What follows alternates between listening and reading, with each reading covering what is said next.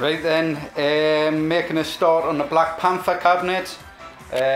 Really cool artwork going on this unit. It's going to look pretty cool when it's finished.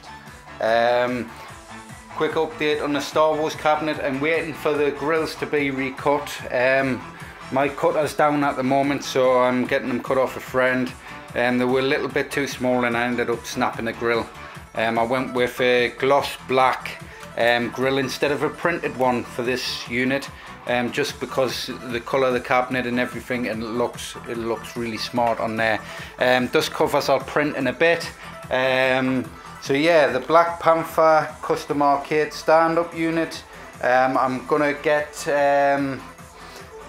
this wrapped with laminate, and then I'm gonna start wrapping the panels. I have the top, everything printed, all the center panels first, and then I will crack on with trying to get as much done as I can on this unit today. I've got my missus coming in and helping, so yeah, she's going to come in and help. We're going to try and get as much done as we can, and hopefully it gets a lot of the unit done today, and hopefully it finished today. So if I just crack on and see how far I get.